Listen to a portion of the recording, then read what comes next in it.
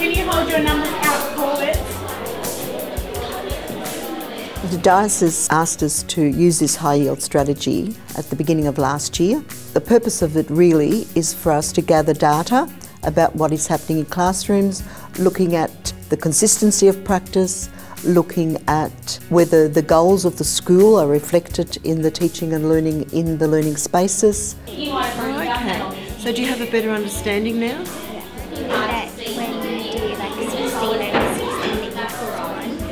Generally we do 3 walks a week at minimum. I take my assistant principal, lead teachers with me when possible, and in St Joseph's we do 2 walks a year where the whole staff are engaged.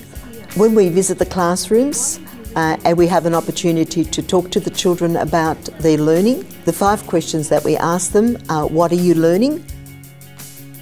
How are you doing? How do you know? How can you improve? And where do you go for help?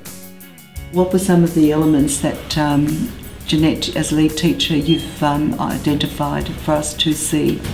Well, I thought this morning we could perhaps look at the learning intentions and success criteria. Teachers actually come in and it's all positive, which is fantastic because they actually tell you what you're doing right, what the kids are learning.